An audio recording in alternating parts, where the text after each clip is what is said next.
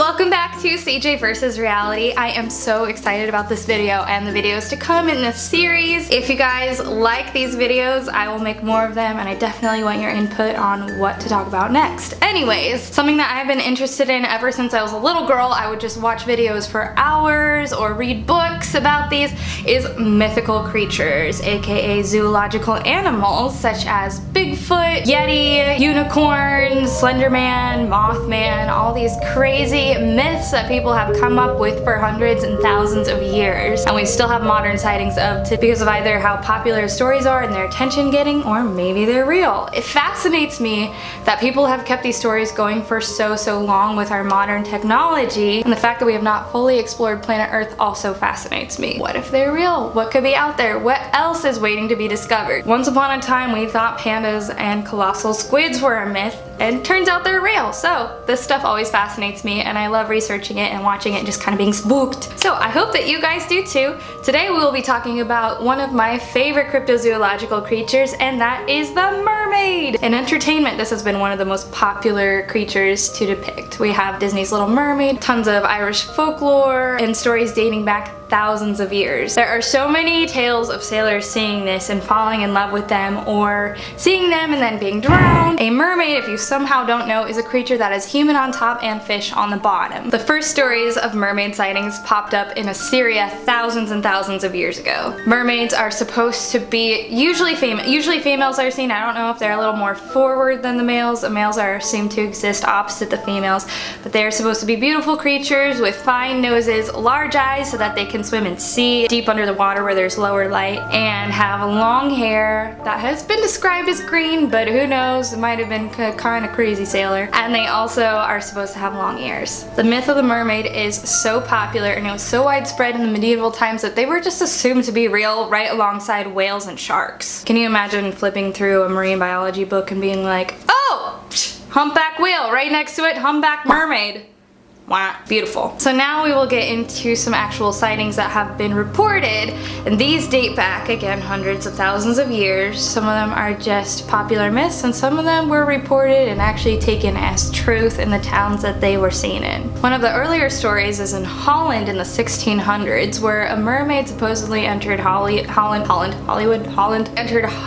through a dike and injured herself in the process. She was then rescued and taken to a nearby lake, where she was nursed back to health and then became a productive citizen who did chores, learned Dutch, and supposedly later was baptized Catholic. Our Father who art in heaven, hallowed be thy name. Please don't mind my gills. Yikes. I'm just imagining people that converted this mermaid to Catholicism. Like, was she born baptized because she was in the water, or did it have to be thrice immersion? Also, did they put her in a dress? Moving on. A story of a friendly mermaid sighting was in Israel in 2009, when a bunch of people saw what they thought was a sunbather doing tricks in the water during sunset, and then she jumped off the rock into the water and they saw that she had a fin. The town that was called Kiryat Yam, which I definitely butchered that, was so excited about the tourism possibilities that they offered a $1 million reward to anybody who could capture a picture of her and bring it to them first. But this reward was never claimed, so who knows if it was real.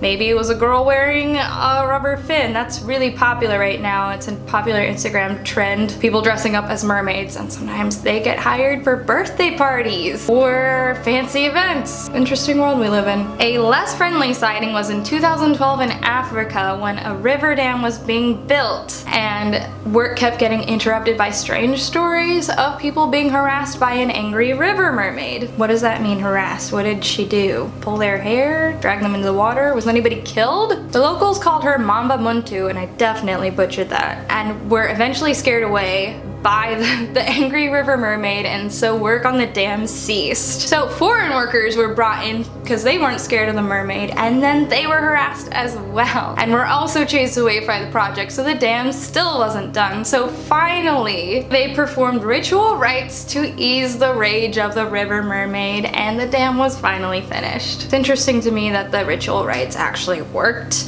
I don't know if it just like in their imagination and it helped them not be scared, or if it's a real thing and the mermaid enjoyed watching people do these ritual rites. Just last year in 2017, there was a sighting of a mermaid in Newport. Oh wait, that's me. There are a ton of modern videos and sightings, corpses found on Beaches that could be real, could be fake. A lot of them have been proved as hoaxes. And hoaxes date all the way back to the 1800s, one of the most popular one being from P.T. Barnum. If you watch the recent movie, The Greatest Showman, which I love by the way, obsessed with the soundtrack, you will recognize that name. He is the originator of the circus and liked to display odd things. One of his most popular exhibits for a little while, it was in the 1840s, and it was called the Fiji Mermaid. People paid 50 cents expecting to see a long, beautiful, slender-limbed creature, but were met with a disgusting dried up corpse that was made of monkey parts and fish and was only 3 feet long, about.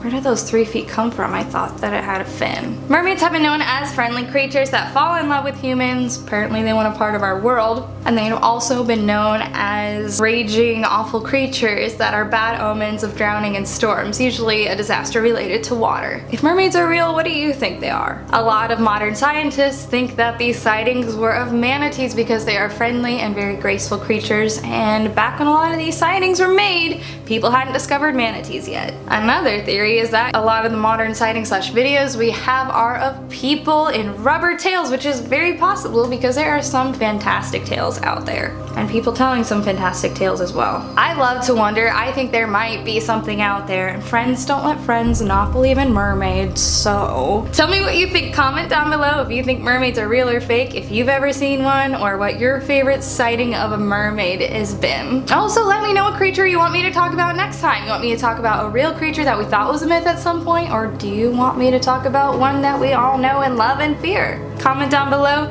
Please thumbs us up and subscribe if you want to see more videos like this. I love you guys. I'll see you soon. Bye.